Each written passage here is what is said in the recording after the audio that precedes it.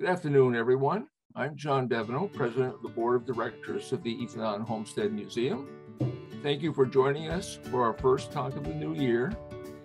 Today we have Dan Bullen, who is the author of the new book, Daniel Shays Rebellion, An American Story. I think the key word here is honorable, as we will soon find out. Please be aware that we are trying something new today. For technical reasons, this talk will be pre-recorded. However, Dan will be available to discuss with you and answer questions immediately after the talk via Zoom. If you are on our mailing list, you should have already received a link to a Zoom session. If you do not have that link, send me an email at devino13@comcast.net and we'll send you the link. Before we begin, I would like to take a moment to thank our sponsors. And without them, our museum functions would really not be possible. So we would like to thank burlingtoncars.com, 802 Cars, Vermont Humanities, AARP Vermont, and Homelight Investment. At this time, I would like to introduce our speaker. Dan has earned his PhD in American Literature from New York University. He is the author of The Dangers of Passion, The Transcendental Friendship of Ralph Waldo Emerson and Margaret Fuller, and The Love Lives of the Artists, 5 Stories of Creative Intimacy. He currently lives in East Hampton, Massachusetts. All right, Dan, take it away.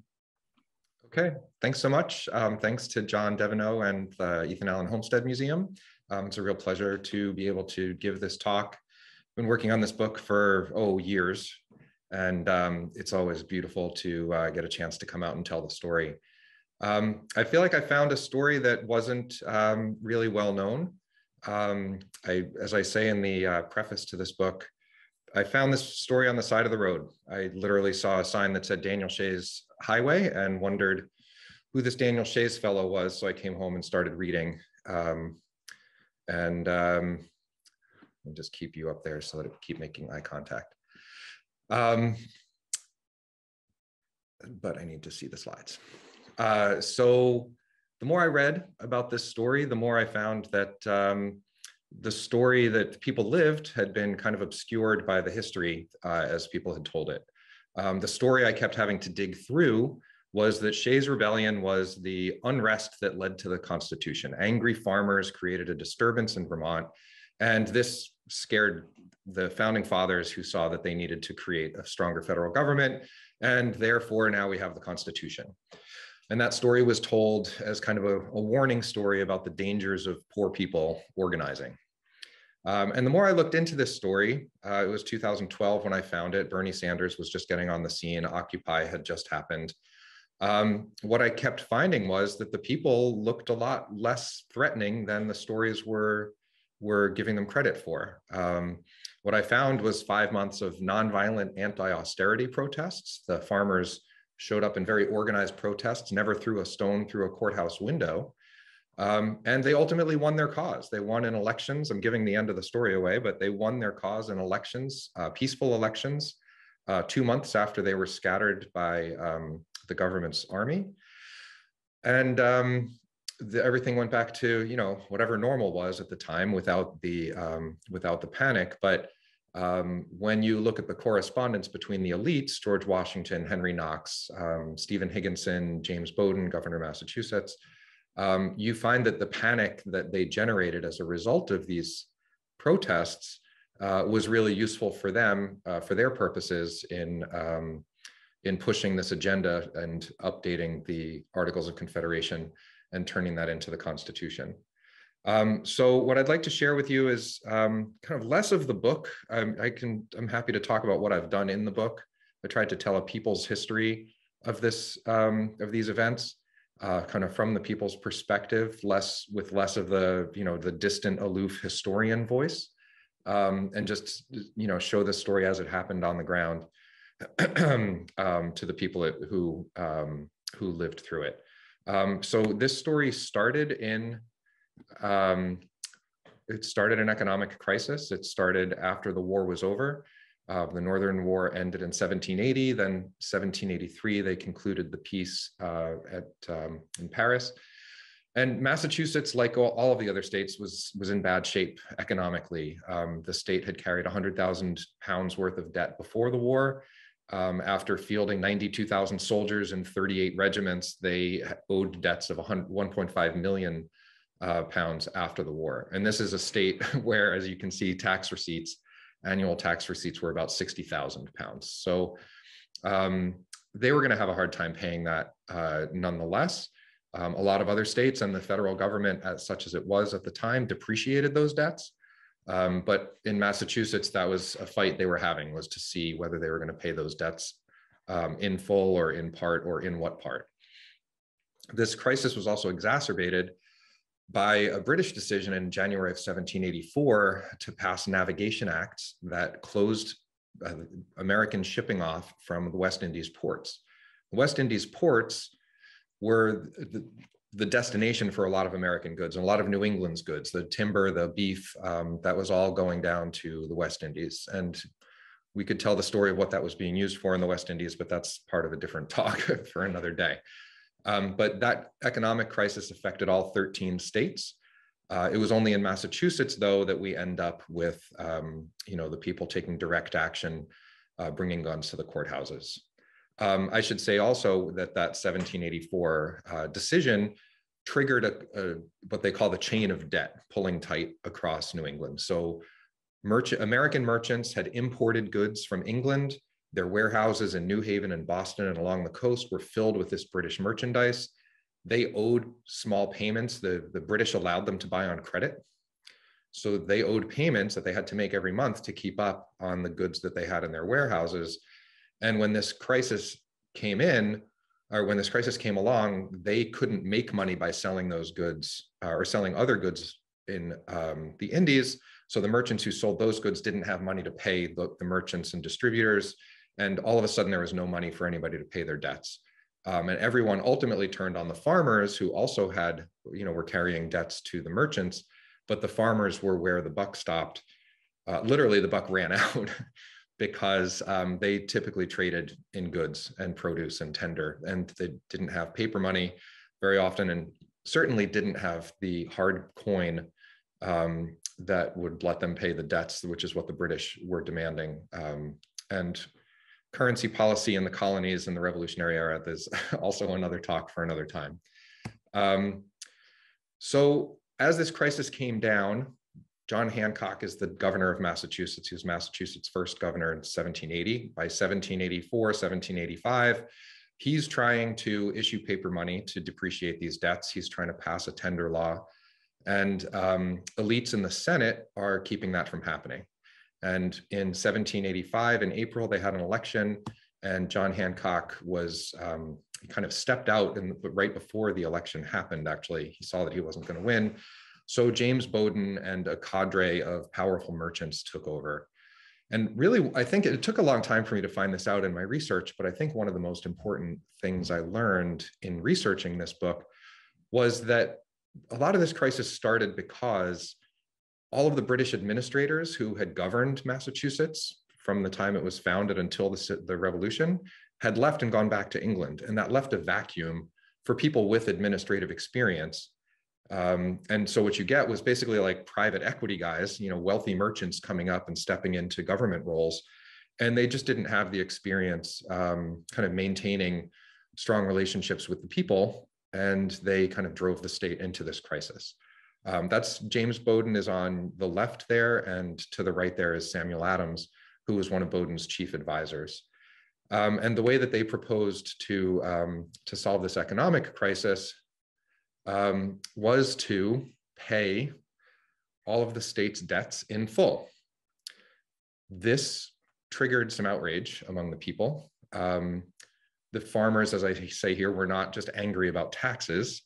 They were angry about the fact that they were being taxed to pay war debts in which they themselves were creditors. They had lent the state value in their service. They had never been paid. They served, they lost friends, they lost limbs, and came back traumatized, as people do from war. And they had originally been paid in worthless paper money that lost its value as soon as it was printed.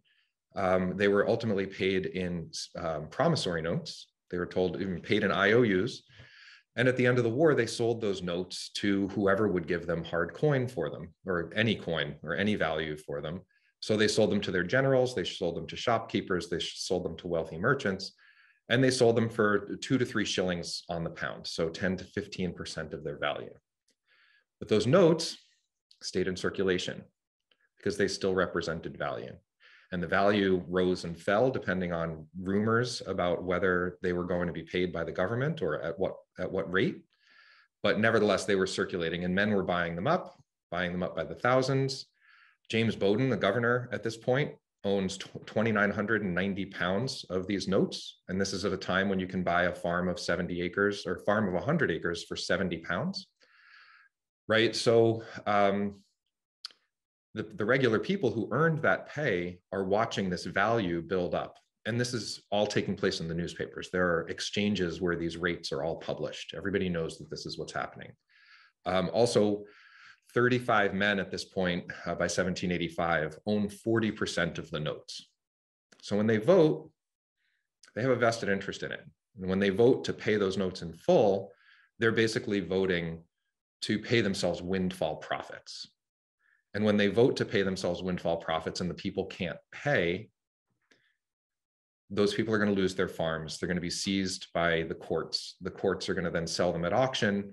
And the people with money can then buy those farms up at a discount of, 33 to 50%. Or sorry, buy them up at a third to a half of its value. So just to be clear, as you see in the text box there, the people had given up the value of their own war pay, and they were now being asked to pay taxes to pay that value to speculators who had never fought.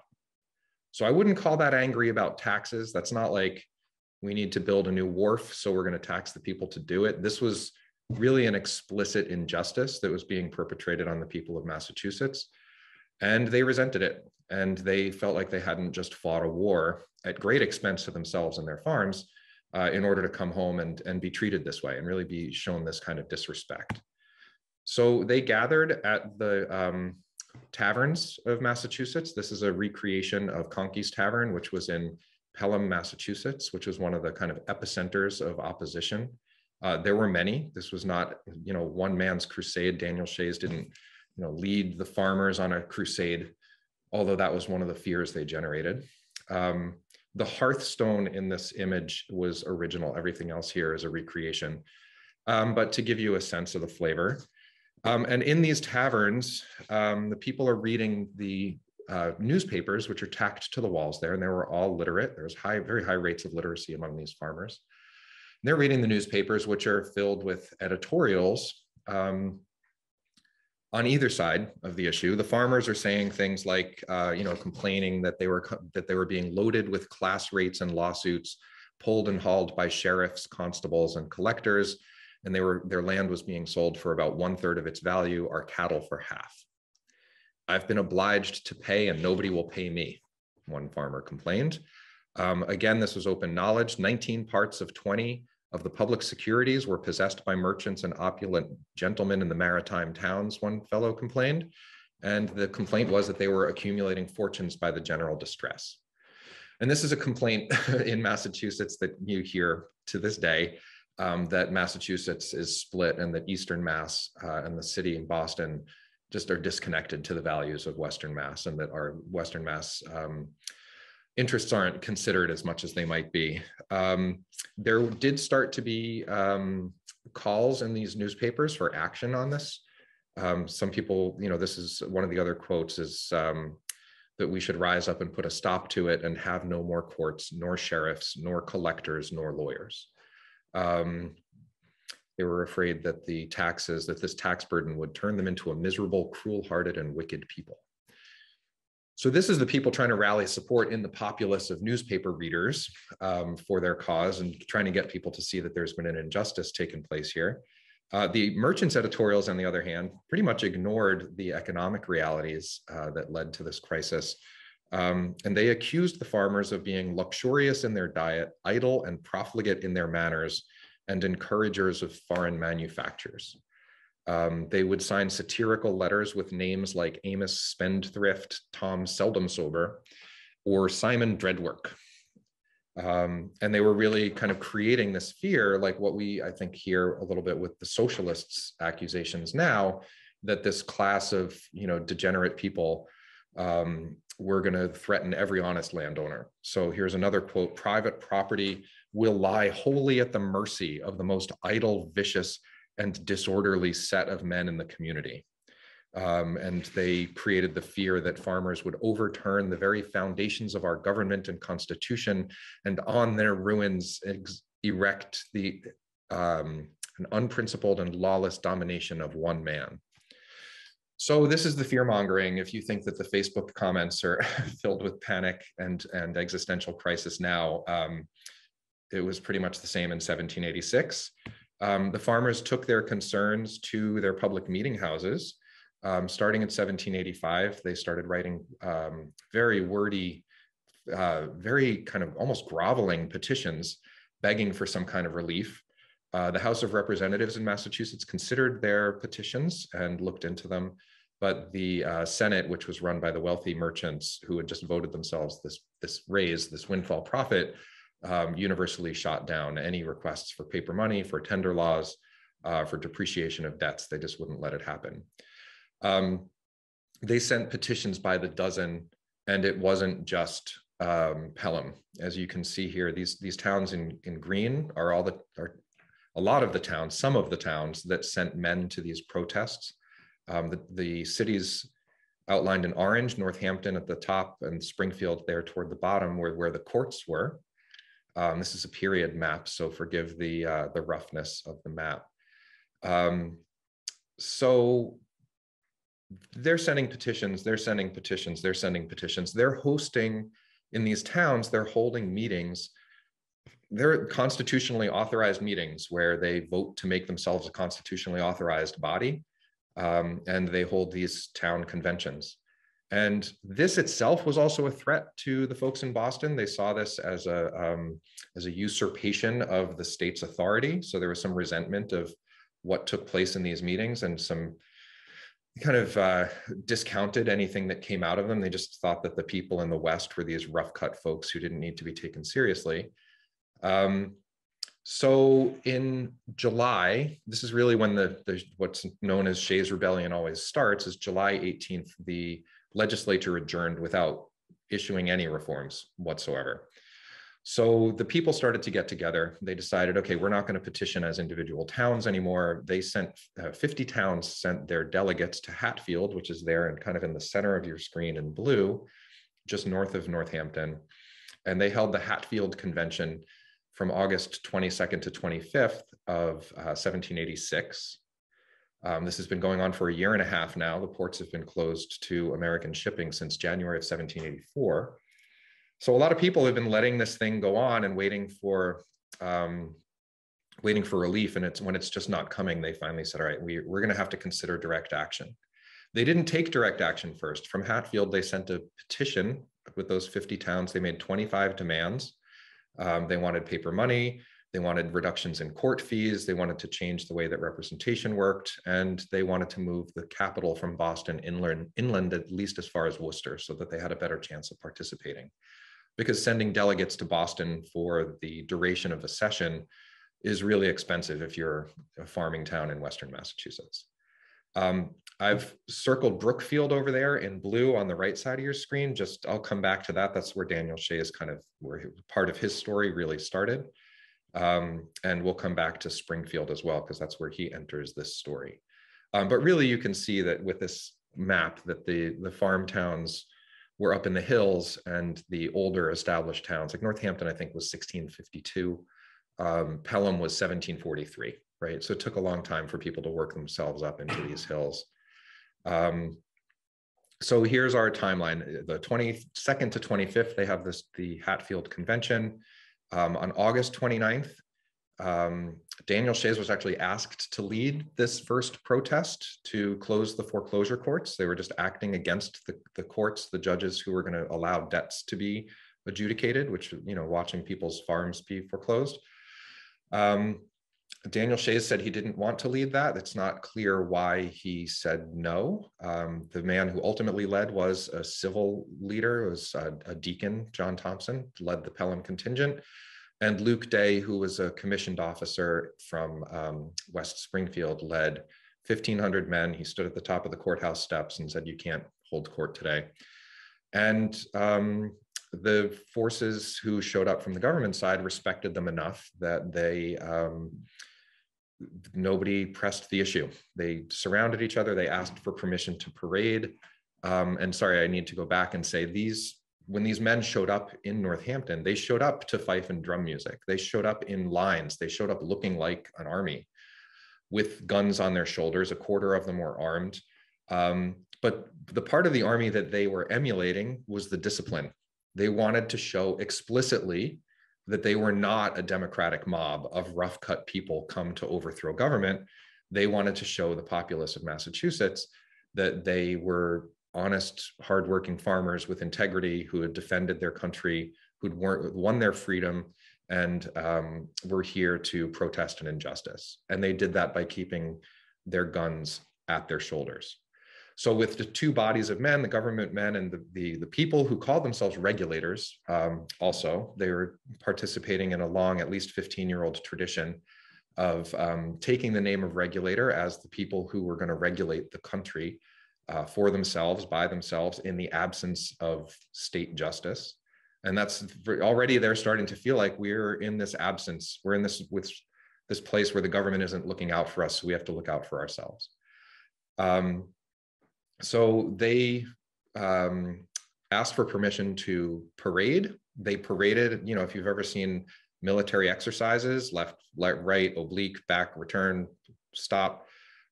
They did all of this work in the courtyard to show that they were obedient to orders, that they were a disciplined force, that they were the proud, citizen soldiers of Massachusetts. And then when they were done parading, the government sent their troops into the courtyard and they put on their kind of step show in return to show that they were also representing law and order from their side. This is done, both armies go home. Again, nobody's thrown a stone through a courthouse window.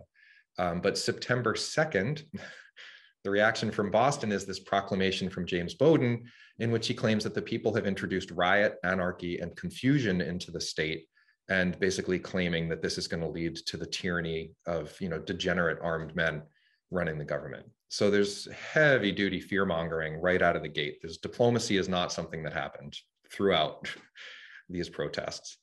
And the response from the people of Massachusetts was to say, okay, well, let's see what anarchy, riot, and confusion looks like. And they closed the courts in Worcester, Concord, Taunton, and Great Barrington.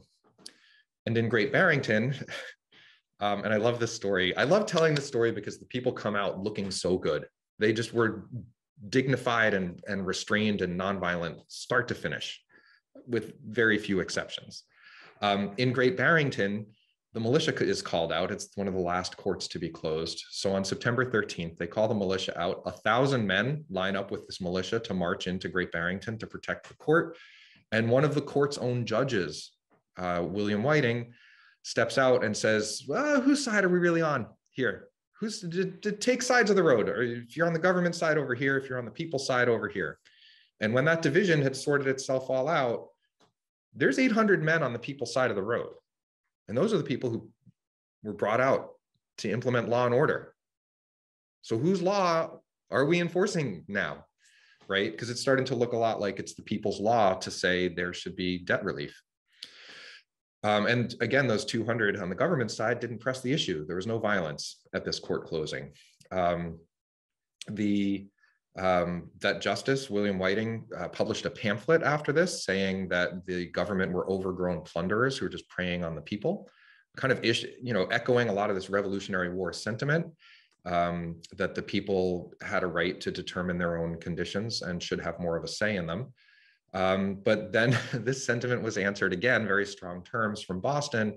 Samuel Adams publishes an article in the paper saying that it's one thing to rebel against the laws of a monarchy. That's kind of acceptable, but a man who rebels against an elected republic ought to suffer death. And this, again, doesn't sit well with people who just fought a war for no pay and then came home and are finding themselves kind of in danger of being kicked off of their farms.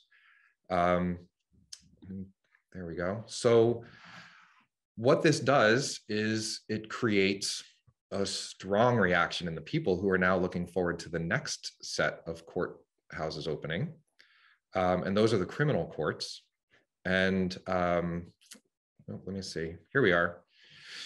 So September 18th, a week later, less than a week after those courts are opened, the Massachusetts Supreme Judicial Court, which is the criminal court, meets in Worcester. And these judges would ride a circuit, right? This is why courts are described as circuits. They get to their first stop in Worcester and they issue arrest warrants for Adam Wheeler and Henry and Abraham Gale and 8 other men as leaders of this, rebellion, insurrection. The terms vary for it.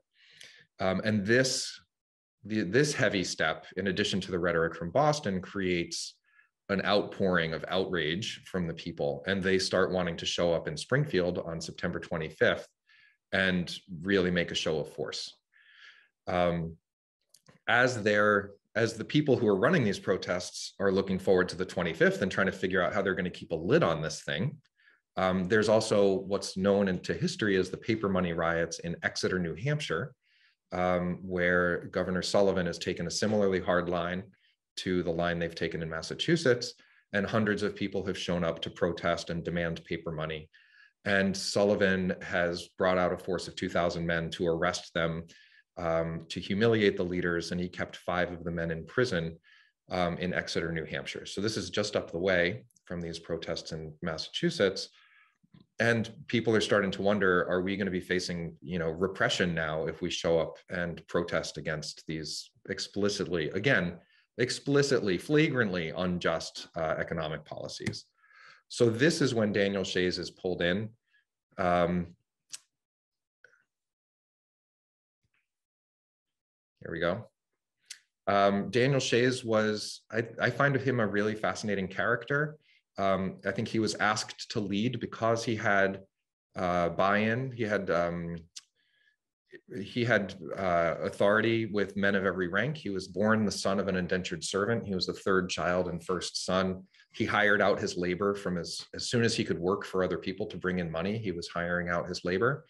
And he ultimately married the daughter, kind of the adopted daughter of a wealthy landowner whose name, the Gilberts in Brookfield, were folks who had been around for some time. Abigail Gilbert's great-great-grandfather had built Gilbert's Fort in 1688, kind of when there was still, danger of war with the native people. That was still right after what's known, again, inaccurately as King Philip's War. And there's another book for that for another time to correct the ledger on that one.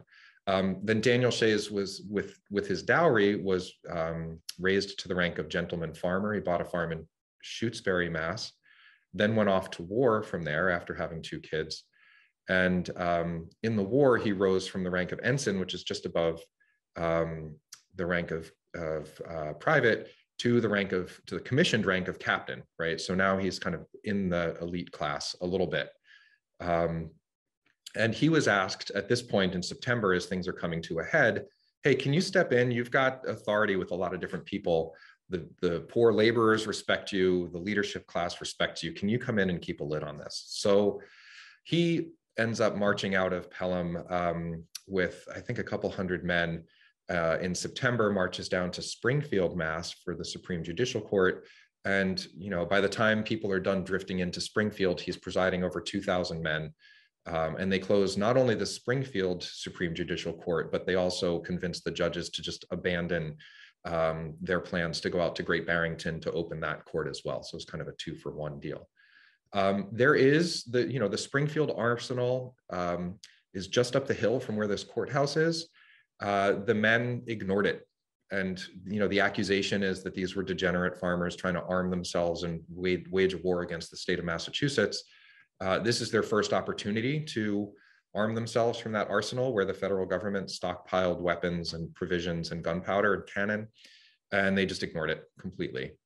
But now that the government has suffered, a string of 6 courts being closed and the official business being obstructed, there's more panic in Boston. So instead of sending diplomats, instead of trying to negotiate a solution here, they just start ratcheting down the repressive language. They start by early October, there are rumors that Massachusetts is drafting a riot act. Henry Knox is in Boston calling for federal troops to be stationed at the Springfield Arsenal. They actually passed that through the federal Congress and he requested 700 troops. They agreed to send 1,340. And then all of the states except Virginia refused to fund that request. So Massachusetts is casting itself as the victim in this. You're going to antagonize the people and then not have the ability to enforce their laws. As this threat of the Riot Act is circulating, a letter circulates over Daniel Shays' name, asking people to keep, asking the towns to keep their men ready with 60 rounds of ammunition, ready to march on a moment's notice. I find this letter a little suspicious since most of the letters that circulated at this point were official documents that were signed by committees, signed by multiple men. And Daniel Shays also complains, in January, he's on the record complaining that no letters had been signed and put into circulation over his name without his permission. Again, we're only 2 months, we're not even really 2 months into this campaign, and Henry Knox in Boston is warning George Washington that 12 to 15,000 degenerate and unprincipled men are preparing to wage a war against the principle of liberty and the idea of good government. Again, they're trying to get George Washington out of retirement. They're really creating the fear, to refer to our contemporary politics, that this was going to be a January 6th type moment instead of a kind of what we've seen as the social justice protests, which are more demonstrations and more nonviolent. Again, there was no violence in these organized protests at all, across the board. No violence, no stones thrown through courthouse windows, nobody menaced, nobody beaten, just none of it. But the fears that they were creating were that the state was going to be overthrown. So when this letter gets to Boston over Daniel Shays' name, and it might have been written by somebody who wanted to create this outcome, they pass the Riot Act, they suspend habeas corpus. And the Riot Act provisions are enough to get people off the couch to defend their liberties, because if you are in a crowd of armed people, if there's a gun in the crowd and you're told to disperse and you stay, you're liable to be arrested, taken to Boston to be imprisoned, where you will be whipped 39 stripes every 3 months for a period of up to a year. Your property will be taken by the state, and probably most offensive is that the deputies who were charged to arrest these folks were indemnified against any damages if they killed or injured the protesters. So it looks to the people like they're just flooding back toward tyranny as the government is passing these measures kind of one after the other. And the government, and so as they're watching these measures come in, the next date that's on the calendar is November 21st, because that's the next round of court dates are going to start in Worcester on November 21st. And everybody's starting to wonder, all right, what's going to happen on November 21st? And we remember what's going to happen on January 6th. It's kind of the same pressure. Which way is it going to go? Because everybody saw it coming and they saw these conditions being set up for some violent confrontations. And the government, as a way of, trying to diffuse things, offered pardons for people who participated in the protests, but they issued no reforms. So you could be free, you could go back to your farm and suffer the economic injustices, but you wouldn't be in danger for protesting. Needless to say, this didn't dissolve the populace, it just kind of hardened their resolve. So they show up at November 21st, they show up in Worcester, Daniel Shays and 350 picked men, in addition to Adam Wheeler, Abraham, and I forget the other Gale, Henry and Abraham Gale's name, Henry and Abraham Gale and the Worcester folks closed the Worcester court. There's no opposition. But what's interesting now is there's snow's come down. And so the people are starting to feel like it's hard to move armies around in Massachusetts in the snow. So if we can just get this into the cold, we'll be good till April, right? We can just worry about all of this down the road. They closed that court. There's no opposition. There's no violence. However, a week later, November 28th, the government sends 400 horsemen in search of some leaders, and they arrest Job Shattuck from Groton, in addition to 2 other men who are taken to Boston. And when Job Shattuck is arrested, he resists arrest, and a Harvard graduate named Jonathan Hickborn slashes at him, gets him behind the knee, severs the tendons in his leg, and cripples him for life. And now there's blood on the snow. And now people are waiting for things to blow.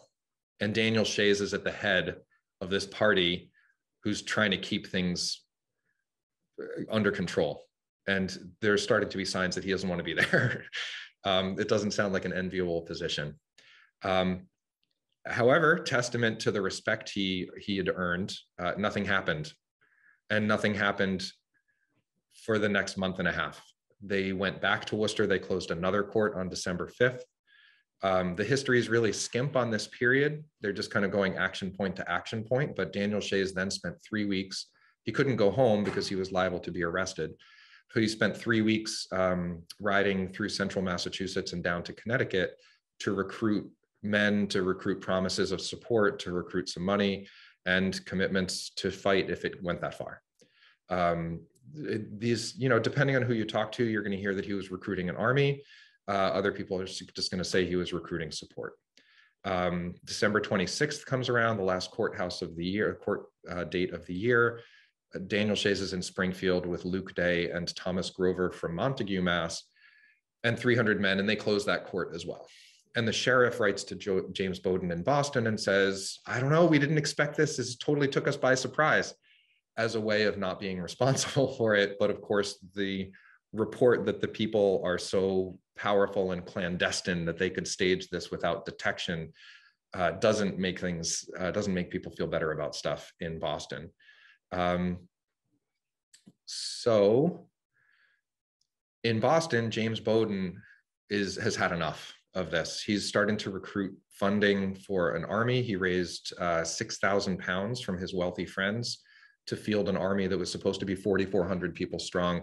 It ended up being about 3,000 people. The legislature was not in session. The legislature never approved this army. This was something that James Bowdoin did as governor and believed he could make that legal retroactively. That army was supposed to march from Boston on the 19th. In advance of that, James Bowdoin issued arrest warrants for Daniel Shays and 16 other leaders. So all those towns that were in green around the court towns, and sometimes it was arbitrary. Sometimes that's the only place those names show up in the record, is in this arrest warrant. It's not clear that those people were agitating or were leading large numbers of men. And there's kind of a sense that the government was just lashing out at whichever ringleaders they thought they could get at. And sometimes they're just settling private scores, settling some old scores from other kind of rural grudges. Nevertheless, the people decide to gather in 3 places around Springfield. Luke Day is going to have about 600 men west of Springfield, in West Springfield, north of Springfield in Chicopee. Eli Parsons will have another 400. And Eli Parsons is an artillery officer who'd marched with George Washington and crossed the river with him in that first year of the war. And Daniel Shays is going to have another 1,000 to 1,200 people up in Pelham. And they call themselves together and they don't do anything. They just waited. The goal was the Springfield Arsenal. They knew that that was the place that the government was going to be focused on because there were weapons and provisions there. The accusation has been that the people were trying to arm themselves and overthrow the government. I really can't see this any other way except that the people were trying to keep those weapons out of the government's hands because they knew they would be used against them, and to make one last-ditch attempt to negotiate some peace. They didn't move until after General Benjamin Lincoln had left Worcester with 3,000 men. So now he's 3 days out from Springfield, 3 days out from coming into the heart of Western Massachusetts and starting to set up martial law. And that's when the people said, okay, fine, we finally have to go. So January 24th, they headed out to be in Springfield on the 25th. And I'm gonna go.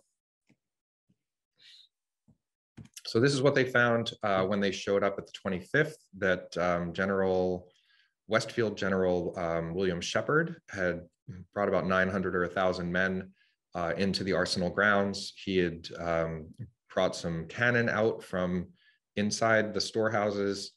And when the people marched up, they were arrayed out against them in the road. The people, Daniel Shays had met two different kind of diplomats, had come out to ask what his intentions were. He said he wanted barracks and stores. He said he was there to defend his country.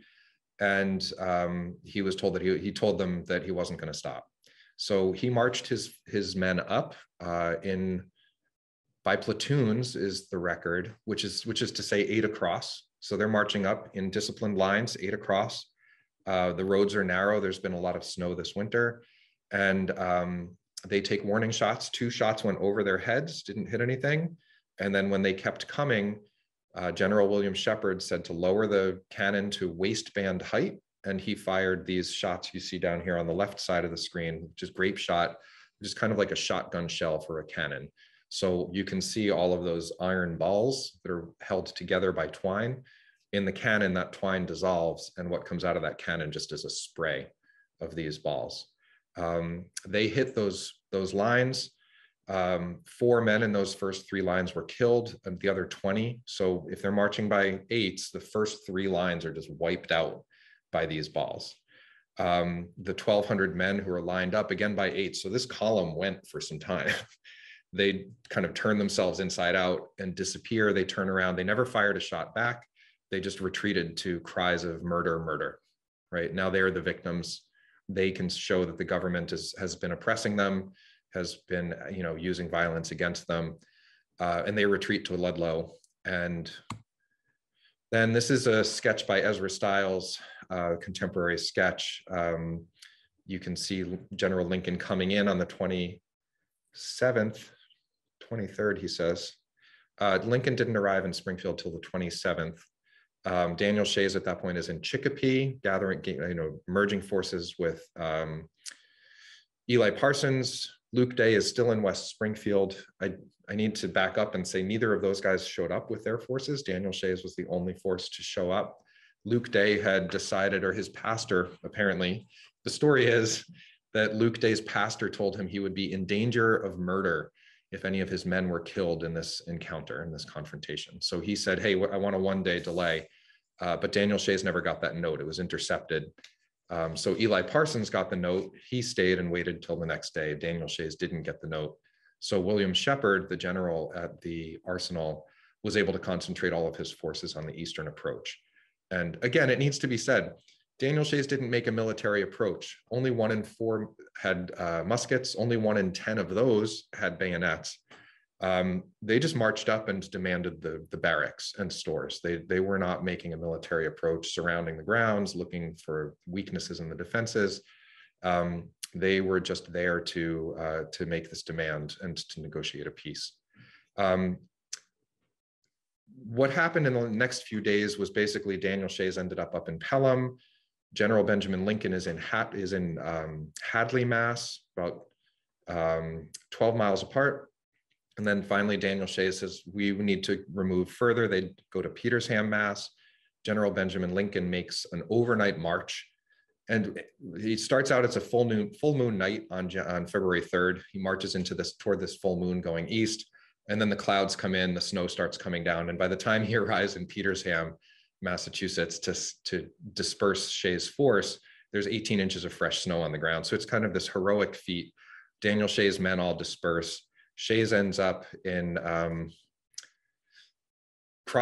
they go north into New Hampshire, cross the frozen Connecticut River north of Brattleboro, and then follow the roads up toward kind of the pass between Stratton Mountain and Grout Pond, coming out on the western side of Vermont by Arlington, which is where Ethan Allen's farm was. And then they end up, there was about 300 men came with him, end up camped on land near Ethan Allen.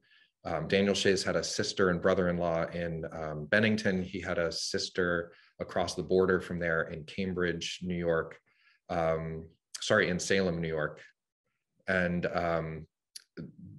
Vermont was an independent republic at the time, right? So they were fleeing the country, and the laws of the Articles of Confederation weren't going to allow Benjamin Lincoln to cross state lines to come after them. So what started as a nonviolent protest campaign ends up looking a lot more like a refugee story, as Daniel Shays and these 300 men are looking for asylum in Vermont, and the people in Vermont didn't want to give it to them. They didn't want the political troubles. They didn't want to be dragged into this. They wanted to be kind of left out.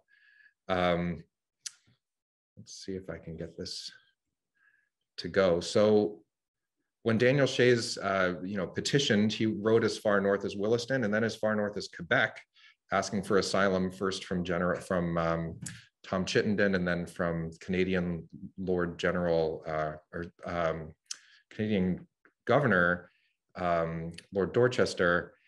Everybody said, we don't want to get involved. And they ended up down in Egg Mountain in Sandgate, Vermont, which has now been excavated by this fellow, Steve Butts from, I think, Cambridge, New York, found this stuff up on a snowmobiling trip and started digging and is turning up all this really beautiful 18th century, these artifacts that are coming up from the ground there, which fascinating project. So there should have been, here we go. And Daniel Shays is in exile. There is sporadic violence in Massachusetts. People are settling private scores, burning each other's warehouses down, really small handful of problems. But April 1st comes along, the people go to the polls. John Hancock is elected in like a 3-to-1 landslide to come back into office, to start issuing pardons, issue reforms, change the economic policies. James Bowdoin realizes that, things are going against him. So he decides that he better start getting on the other side of things.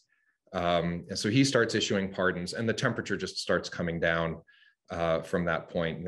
These fellows, Parmenter and McCullough, were held for hanging, and they just kind of kept bumping that along and stringing it out and letting time lapse and bumping it until they were ultimately reprieved on the gallows in June of 1787.